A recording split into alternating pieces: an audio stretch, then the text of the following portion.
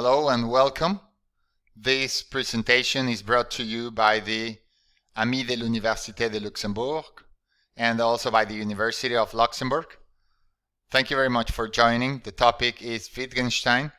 Specifically, this is a conference and painting exhibition called The Limits of Our World, Discovering the Fascinating Thinking of Ludwig Wittgenstein.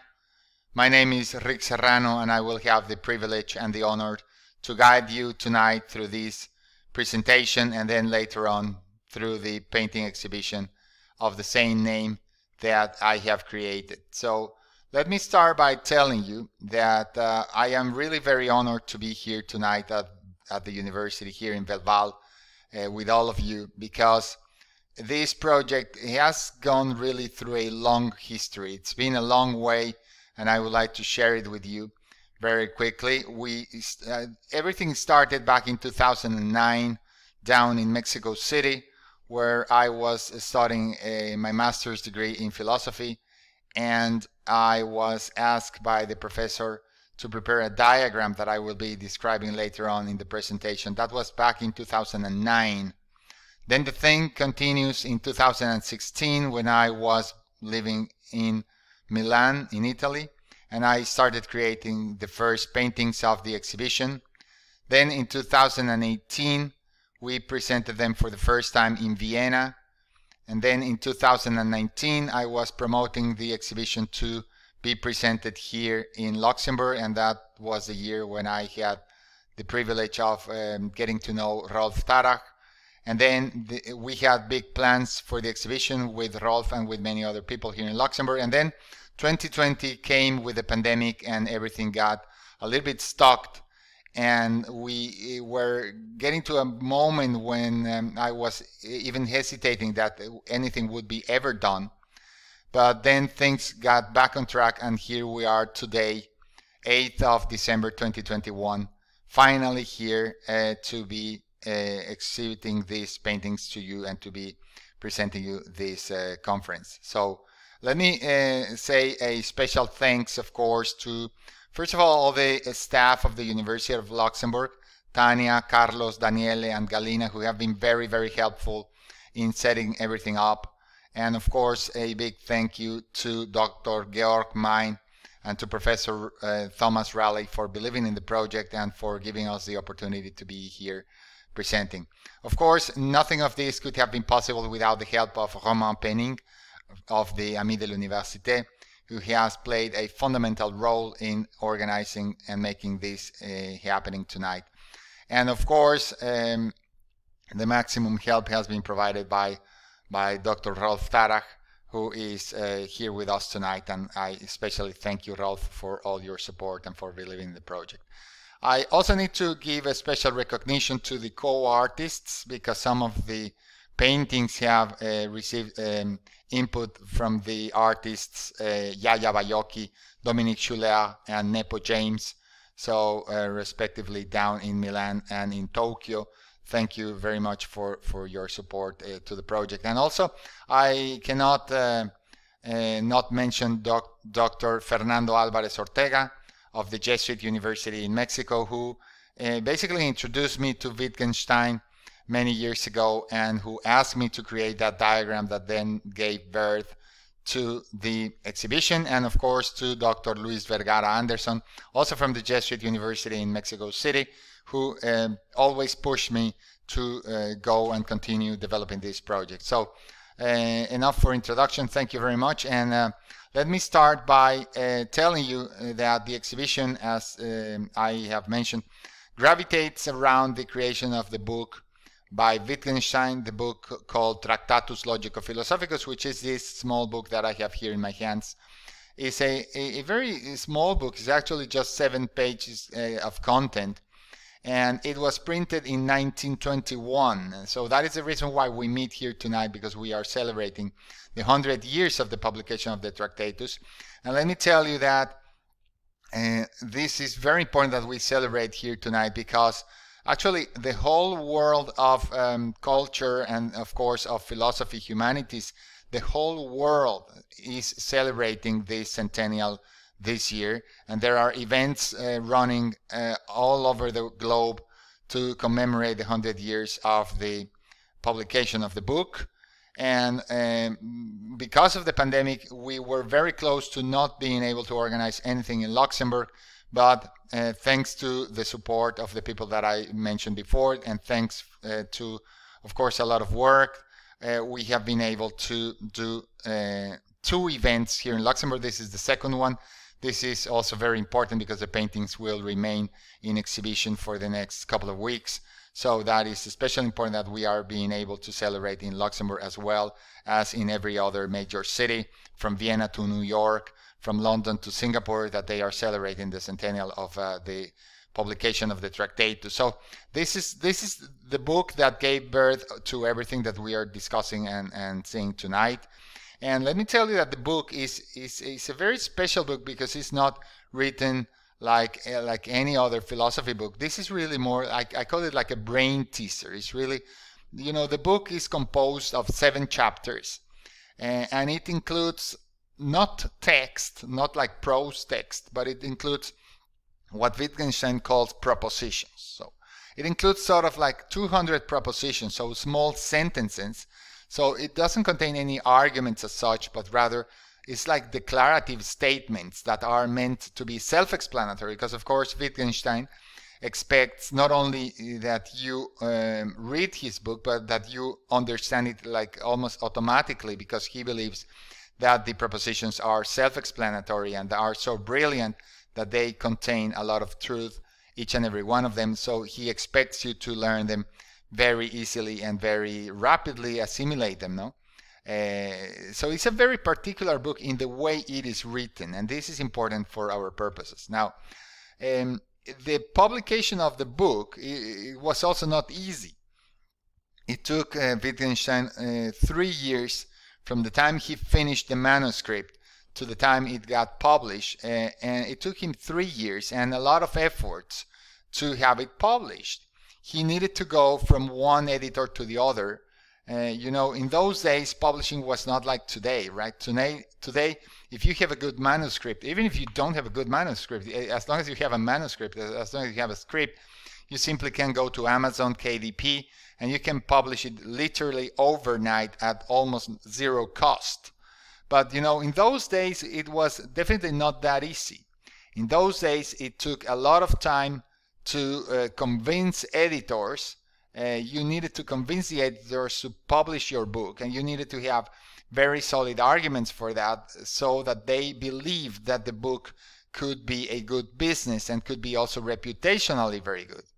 So as I was saying, it took him 3 years. He went from one publisher to the other, knocking doors, trying to have it published, and people would not publish it because they said, you know what, this book is very strange and we don't understand it, so it will be a failure from a sales perspective, and so we're not publishing it. But Wittgenstein insisted, and he said, I am even willing to pay, because of course he was a millionaire, he could pay for that. But even with payment, the publishers were rejecting the publication because they said it is risky for our reputation, so no.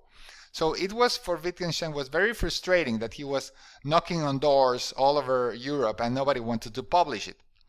Then what happened is that at some point Wittgenstein got to know Gottlob Frege, professor of philosophy in Germany, and Gottlob Frege told him, I have seen your manuscript and it actually has a lot of value. I think it has a lot of important information inside of it. So I recommend you to keep trying to publish it, but it is not, it's not me who can help you. The one who can actually help you is Bertrand Russell. Russell, who was at that time a very famous philosopher at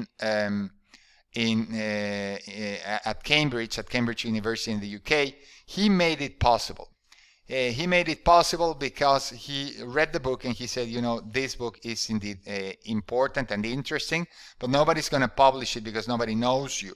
But I'm going to do you a favor, and the favor I'm going to do to you is that I will write a foreword, I will write a prologue, so that people, the editors, might publish you because it has my blessing.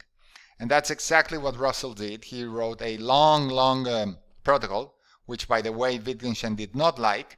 But anyway, that was what helped the publishers to get convinced, and then they published the book. And the book became, in the following year, the book was already a success at Cambridge and at Oxford, and everybody was talking about the Tractatus. And then later on it became the most accepted and the most recognized book of logic and of philosophy, especially in those couple of years, all over the world, in the universities, at the schools of philosophy. So it turned out to be a very big success. That's what happened thanks to Russell's prologue. But it was not easy, as I was saying, it was not easy for Wittgenstein to get to that point. Now, the book is the basis of the painting exhibition, and this is what we are celebrating the centennial of. Now, the book is also interesting because, the book is, as I was saying, not easy to understand at all. And actually, you could even ask yourself, what is this book about? And there could be even a doubt whether this is a book of philosophy, this is a book of logic, is this a book of ethics maybe? Is this a book of language? Well, all of those categories could apply. It could be philosophy, it could be logic, it could be ethics, it could be language. But definitely one of the things that, at least in my view, in my free personal interpretation of the book, is that definitely language is the backbone of the book. So Wittgenstein is going to be preoccupied with language. He is sometimes referred to as the philosopher of language. So definitely is like the axis, the backbone, uniting all the components of the book. So at least I think we can be clear of that. So as I was explaining in the beginning of the presentation, when I was back in 2009 studying my master's degree in philosophy, the professor, Dr. Fernando Álvarez Ortega, asked us to create not an essay, which is the typical way to evaluate philosophy students, but to come up with a diagram.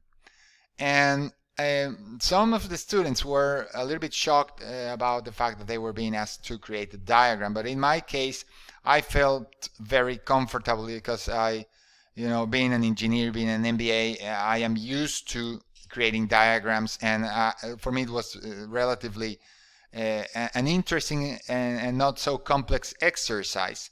So what I tried to do is I basically tried to dissect the Tractatus in little pieces that I could understand, or that at least I could enjoy. Maybe to say that I understand it would be too arrogant and too ambitious. I certainly don't, but I definitely enjoy it a lot, and I think that my free interpretation of it dissects it, and the way I started, of course, is simply by following the 7 chapters.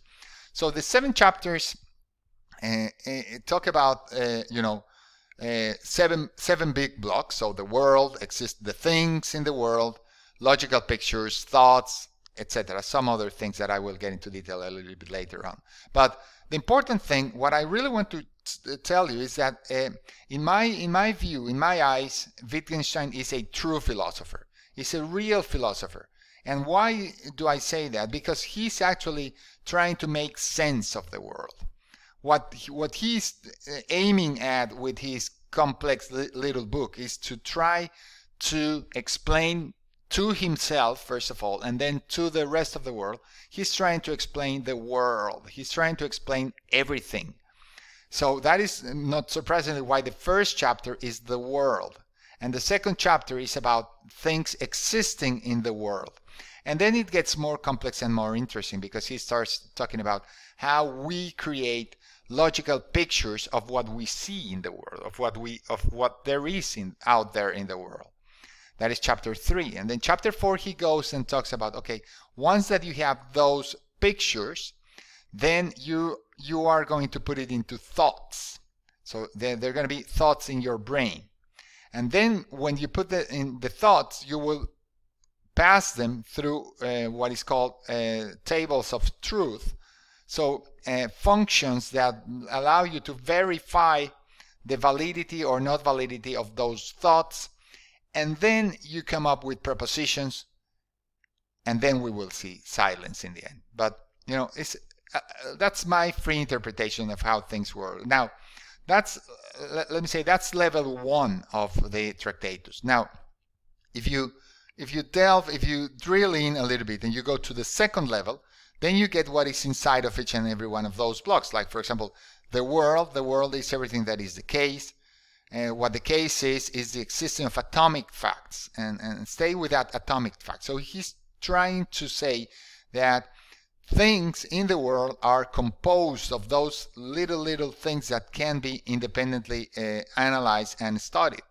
And then you will make the picture of facts, and with that you will come up with a thought, and the thought will give birth to significant propositions, and then you will pass those propositions through the functions of truth to see whether they are true or false. And that way he's struggling. We have heard from the description of Professor Raleigh about the life of Wittgenstein. And that is very important, because that shows you how tormented he was and how his life was a real struggle, going from one extreme to the other, going from one feeling to the other, leaving one profession, taking another one, going from one city to another one, totally obsessed, sometimes totally quiet, some other times. He's all the time trying to explain the world, and that is exactly what the Tractatus is all about in my view of things. So this is level 2. And then what I like the most is this part, so maybe chapters 2 and 3. For me, these are the key to the Tractatus. Also because for me they are the key to the connection with art. So basically, chapter 3, where he says we make logical pictures of facts, and those logical pictures will become a thought. Now, let me tell you something that I think is very important to be mentioned, because there was an event that happened in Paris in those years. Let me tell you. Let me show you a photograph to illustrate this. So in Paris, approximately in 1940, there was a car accident. Of course, the photograph is not from 1940, but bear with me, that's the only photograph I could find of car accidents in Paris.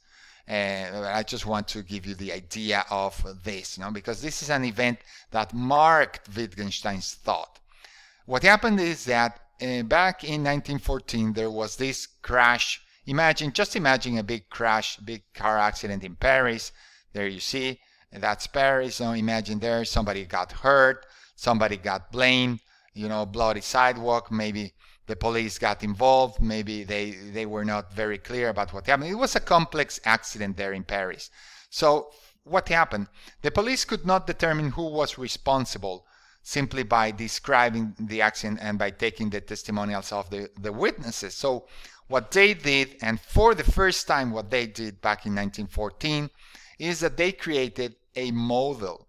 And at the trial, people describing the accident were using toy cars and dolls to represent, of course not like this with a computer, but they were representing with things, with models, with little cars and with little dolls.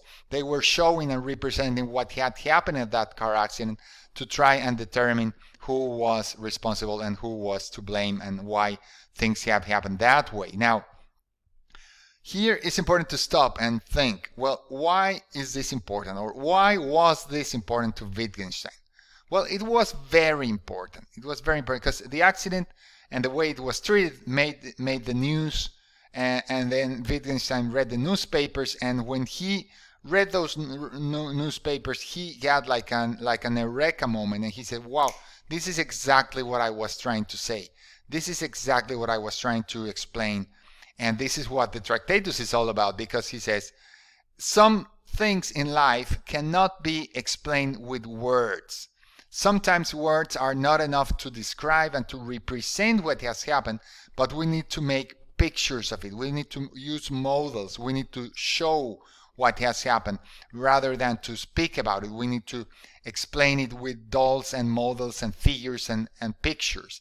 And that is why it becomes very relevant. And then from there, Wittgenstein starts developing the whole edifice of his thinking, because now the things that happen in the world, so now there is the world with a lot of content in it, and then those contents are the things, are the facts, are the atomic facts, and then from those I'm going to make pictures of facts, and from those pictures I'm going to make thoughts, and from those thoughts I'm going to make the propositions, and then I can verify them by passing them through the truth function. So that's the whole edifice. So that's how the diagram got started, you see, and you can go into the propositions one by one, and then it goes more into detail.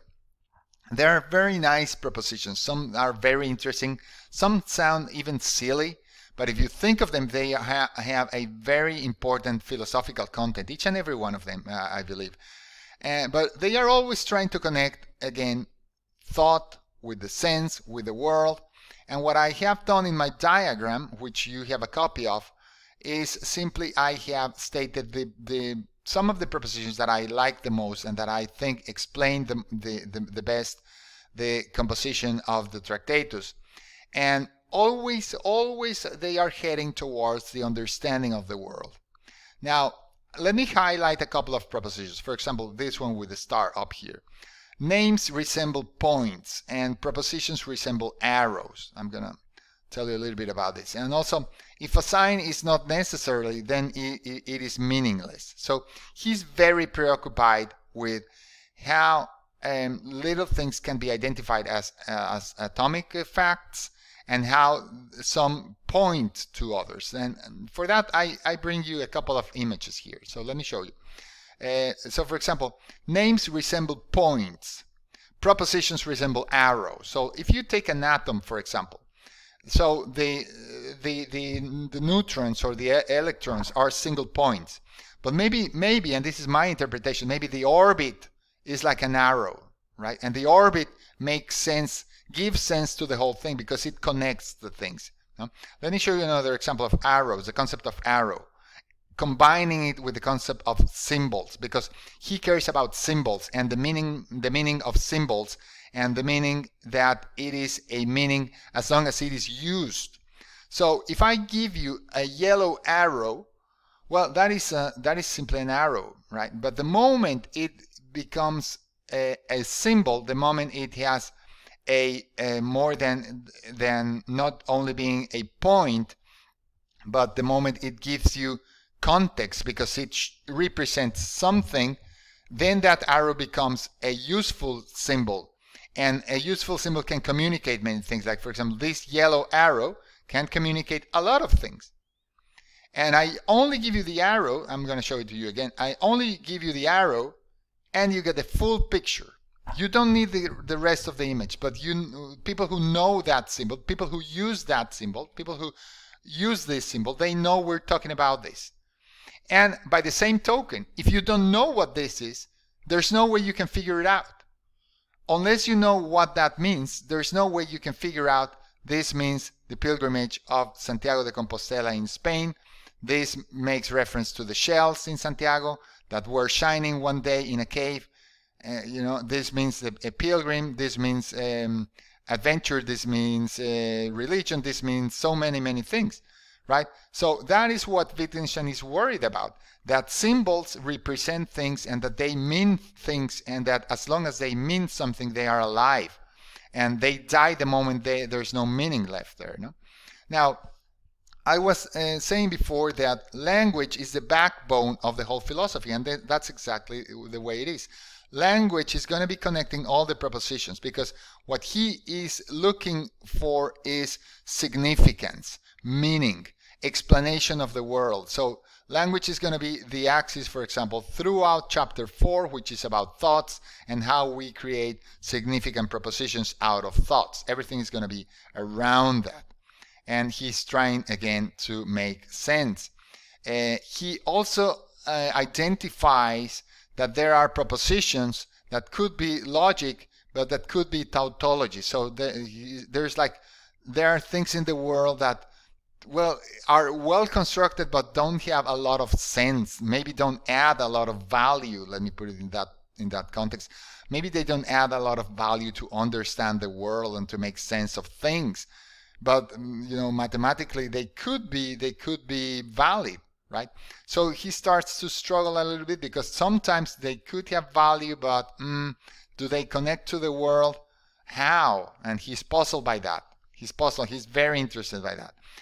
In any way, the language keeps on being the axis connecting all the propositions throughout the Tractatus. He's trying to determine whether something is true or false. Can something be true or false if it is logical, if it is not? Can I make sense of things? There are clearly things that don't make sense. There are others that make sense, but they all somehow connect with the world. And then there is the world of the things that I am allowed to do, the things that I should avoid doing, the things that I should promote or avoid. So a big connection with the ethical dimension. In any case, he's very concerned about the capacity to express something. Let me also drill down in this proposition, because I think it's a beautiful one. One of the paintings shows it in detail. Now, the capacity to express something is something that fascinates him and worries him, because he says, well, you know what? I am concerned about how our brain, or how we connect things in the world. Something might have meaning, but does it have meaning for me?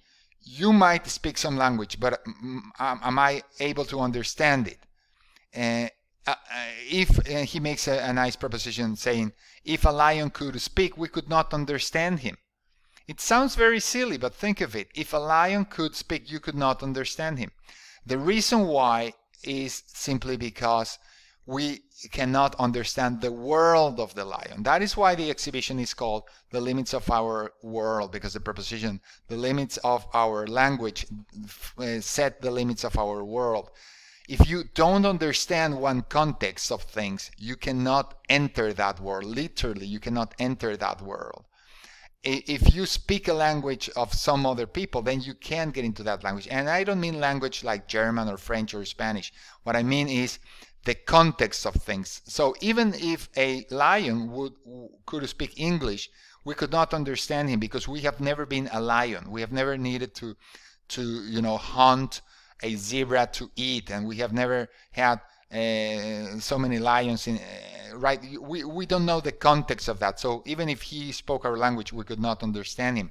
And if you think that is silly, let me just give you a silly example of how some of the things don't make sense, because we can simply not connect them, because they escape our dimension of time. For example, let me show you one photograph that I think is very eloquent. A young person, a Generation Z person, could never know how these two objects connect. And yet you know very well how these two objects connect. And the only reason you know is because you used to live in a world where those two objects were connecting, and where those two objects were used in combination, right? So a Generation Z could never tell you, even if you explain what the above is, and of course the pencil he knows, but if you explain separately what those two objects were for, he or she could never understand why I showed them together on this slide, but you can.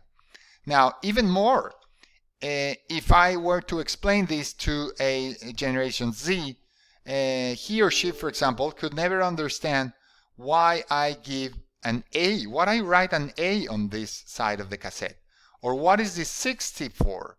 60 minutes maybe? But I mean, music has no time, so why do I need that? And let alone the holes on the top, right? What is that for? That is because we don't speak the language. That is because they don't speak our language in this respect. That is because the symbols are not making sense at all. So that is what was, in my interpretation of things, worrying him. Now, there's many interesting propositions, like this one here, for example.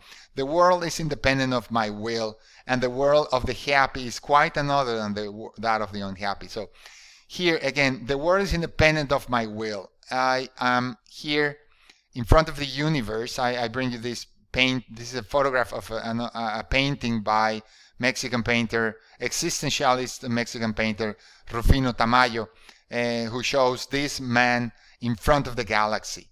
So the human being is there, in front of a galaxy, in front of the universe, in front of the immensity of the universe, and the human dimension is so tiny and so small and so insignificant.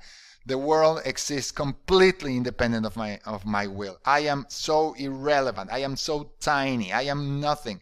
You know, if I am super lucky, I might live 100 years, if I am very lucky. The universe has been there for how many years? Well, maybe Rolf could tell us that, but it's so many millions of years that we are independent. The world is completely independent of my will. And yet, the world of the happy is quite another than the world of the unhappy. Then here is the human being, the single human being, Wittgenstein, struggling with his existence, struggling with his sad life.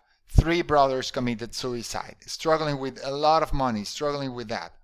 Now, the diagram continues, exploring different propositions, trying to make sense of the world, trying to explain what can be done, what can be communicated, what cannot be communicated. He asks himself over and over, can I communicate everything? So he goes and writes 6 chapters full of propositions, and then he comes to the very last proposition of the 6th chapter.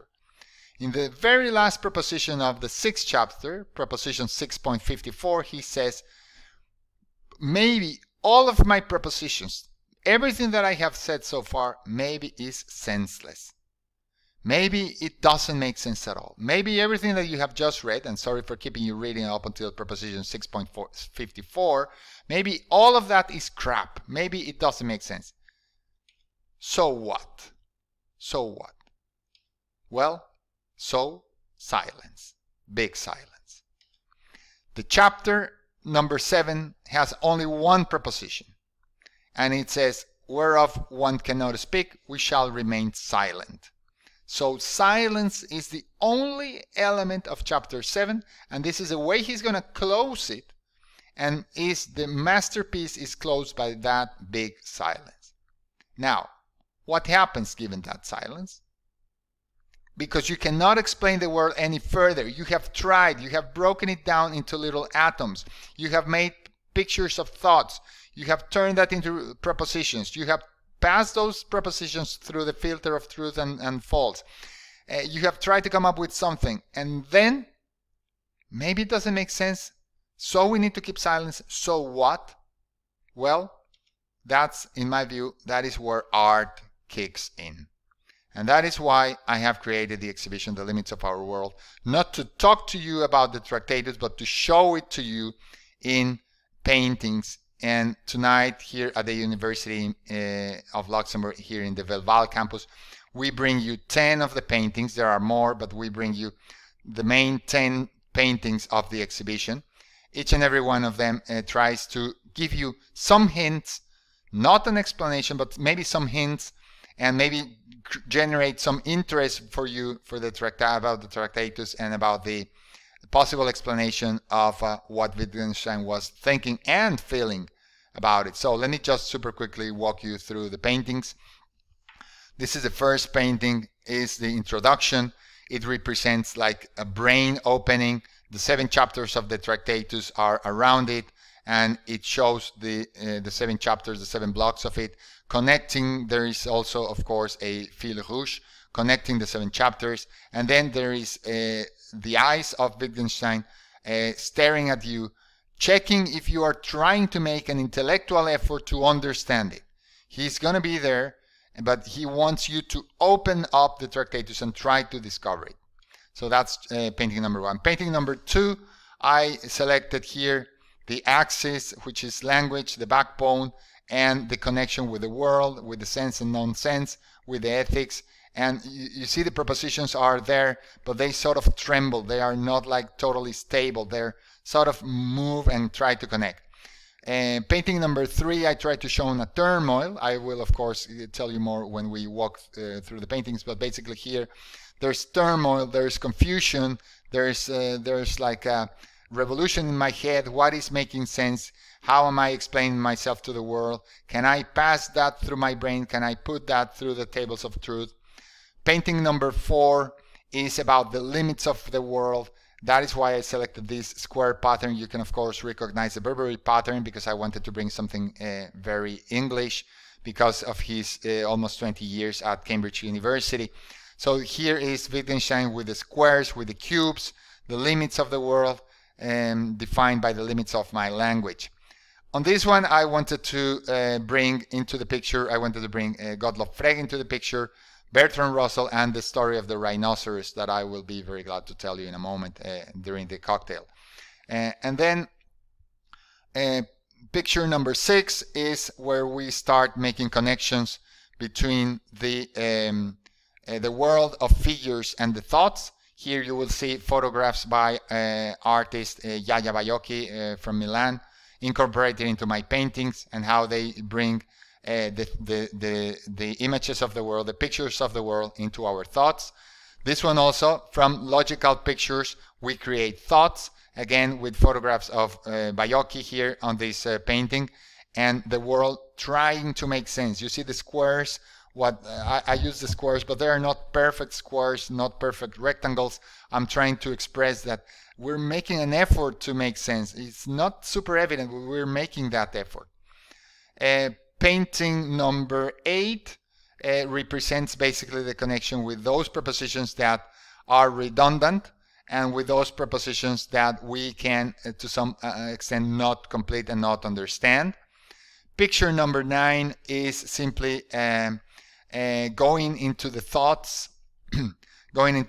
and trying to explain this, also bringing some element of music, because of course the Wittgenstein family was a very musical family, and one of his brothers, Paul, who lost his right arm in the first war, he received as a present from Maurice Ravel the concerto for the left hand, and there you have the music sheet of that.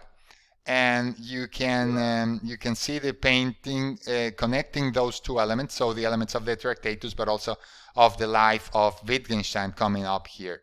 And then finally, I close this exhibition with the painting number 10, which is called Green Chaos Needed. Why? Because everything that was going on in his brain was, of course, was creating a big unrest.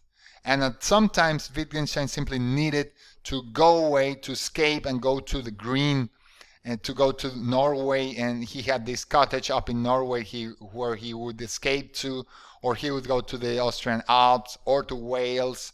He wanted to escape from reality and from the torments of his brain. He wanted to avoid all of that, and he wanted to move and get lost into the green. So that is what I try to represent with this painting. Well, with that, let me thank you very much for your attention. I hope that you will enjoy the exhibition and that you will enjoy the cocktail with us. Let me thank once again Dr. Georg Mein for his hospitality, and all of the people of the University of Luxembourg, and of course Rolf Tarak. Thank you very much. I also invite you to follow me in my YouTube channel. Thank you very much and have a good evening. Rick Serrano from Luxembourg. Goodbye.